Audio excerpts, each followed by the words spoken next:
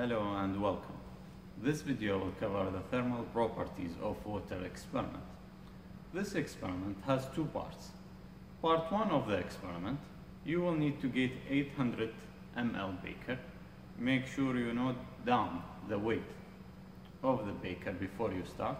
You can always use the tare function to zero the balance while the beaker is there, but it will be good to note down the exact weight of the beaker just in case the scale get reset or power off while you are doing the experiment. We'll need to get 800 ml of ice filled in this beaker.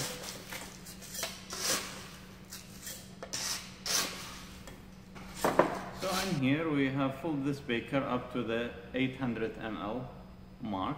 We'll need to get the weight of the ice alone. Note down the weight or the mass of the ice in there. Next, we'll need to add water to fill the voids up to 800 ml. Before adding that water, you will need to make sure that you get the temperature of that water and get the weight, because we need to know exactly how much water we are adding. So we'll get the initial weight of the beaker with the water, then we'll add the water to the ice and get the weight again. This is the 800 ml mark in here, and I'm going to add water till we reach to that.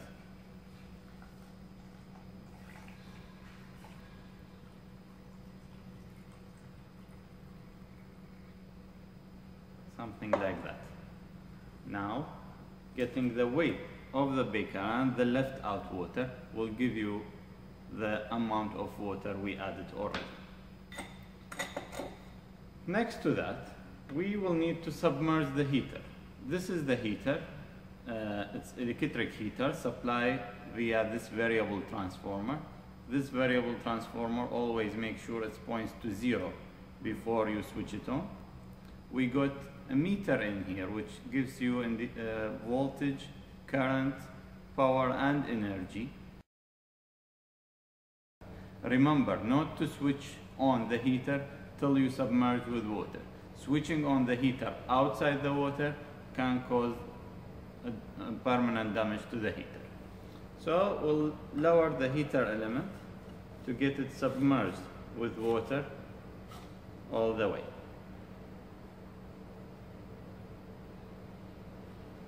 Now in part 1 of the experiment, you can do that on the top of the balance or on the workstation.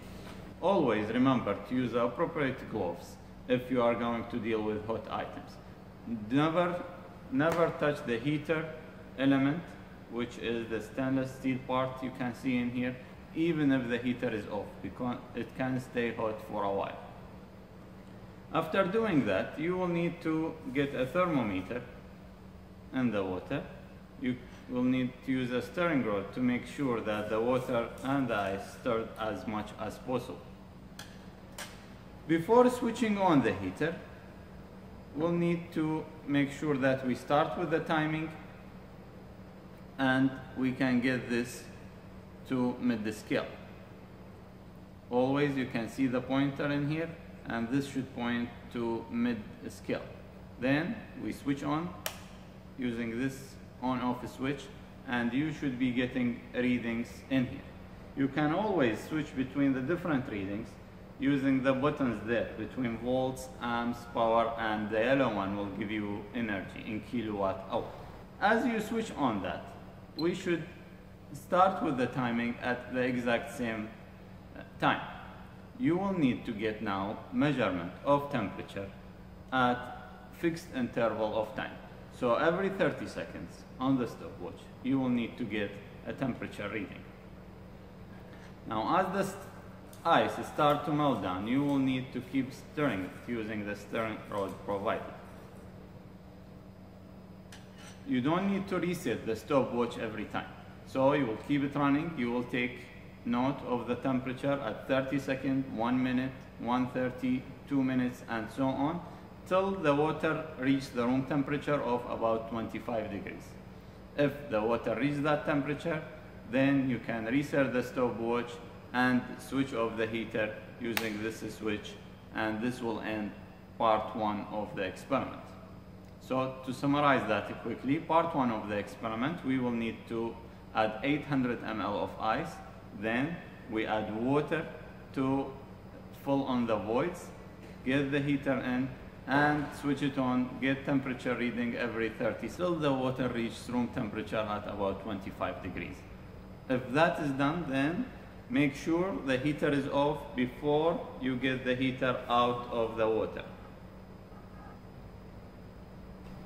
In the first part of the experiment, while taking measurements of temperature every 30 seconds, you need to note down the energy on the heater at that time. So your table will have time, temperature, and energy required. For part 2 of the experiment, you will need to get 800 ml of water. You will need to note down the temperature of that water before you start. Reset your stopwatch and switch on the water heater at the same time you are starting with the timing. The variable transformer should point halfway. You can change between the readings in here using the different buttons. Similarly to part 1, you will need to get temperature reading of water every 30 seconds. You might use the stirring rod to make sure that the temperature is equal all over the water. You will need to wait and keep recording temperature and energy every 30 seconds till the water boils. By this time you will need to get your goggles and always make sure you keep your face and body out of the boiling water, because the steam is forming and leaving at high temperature. At this point you will need to reset the stopwatch, start it again, and note down how much time and energy is required to boil a certain mass of water.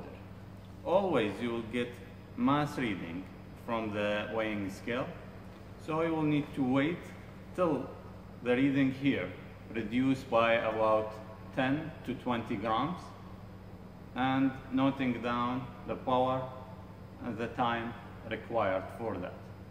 You should not change the voltage supplied by the variable transformer while doing a set of reading. It doesn't really matter which voltage you keep it on, but you should note down the power required. Basically, thank you for watching.